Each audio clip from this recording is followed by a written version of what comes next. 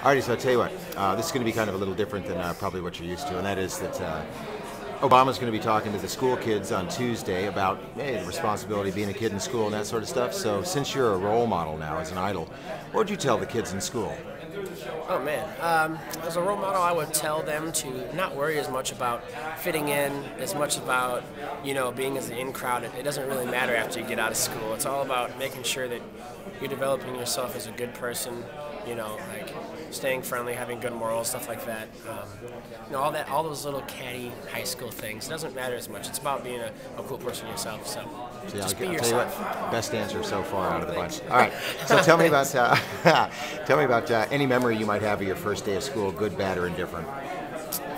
First day of school, I remember there was this girl I really liked in 6th grade, and I wanted to impress her, it would look real cool, so my friend let me borrow his Detroit Lions jersey, which at the time was like super awesome, which is still, still cool, but I come in and we actually practiced this handshake we were going to do right in front of the girl so I could look cool, right? Mm-hmm. We came in and we tried to do the handshake and we totally forgot it, so we just looked like we were, and the girl looked at me like, no, not impressed. Nice Jersey Lane handshake. Never forget that. Never forget that.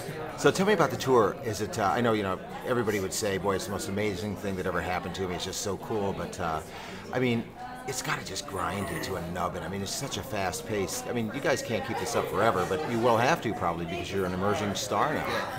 Well, I hope so. I mean, I think I was built for this. I actually like being on the road. I love seeing all these new places. It's a crazy thing. I've lived out of a suitcase for the last year. Yeah, how's that feel? So I actually don't mind it, you know what I mean? It's kind of cool just to know you're going to be in a new place and I feel like you're really accomplishing something when you're out here. Yeah. So I'm having a blast, but you miss home. I think you miss those the little things. Like I miss driving a car and grabbing fast food at 3 in the morning, stuff like that. You don't have to drive a car anymore? No, we're always on the bus. Oh, that's cool. So. And I never knew you before Idol, but have you been working out?